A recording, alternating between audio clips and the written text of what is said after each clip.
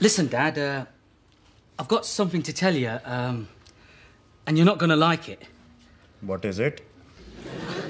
Well, Dad, I've been thinking about this a lot, and I've decided to become a Christian. Good. Good? I thought you'd be upset. Beta, why would I be upset at Christianity when it's Indian? No, it's not, Dad. Listen, I've accepted Jesus as my saviour. Well, of course you have, Beta, because he was a nice Indian boy. Not Jesus. Ah, Beta, he is as Indian as they come. He worked for his father, Indian. Parents had children without having sex, Indian. Fed 5,000 people with 2 loaves and 5 fishes, Indian picnic. That's not true. Ah, Beta, not just him. All people from the Bible, Indian. Rubbish. Not rubbish. Arre, think about it, yaar. Moses, the people came unto him with their suffering. He went up the mountain and came back with 2 tablets because he was a pharmacist.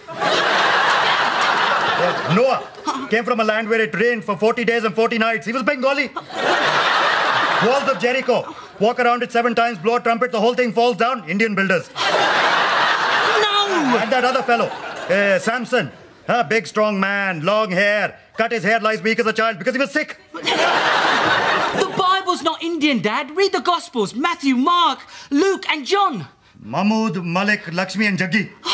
Beta, apostles, Indian.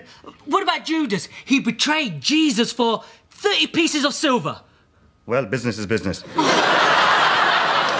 Dad. I'm telling you, Beta, all people from the Bible, Indian. All except one. Which one? God, not Indian.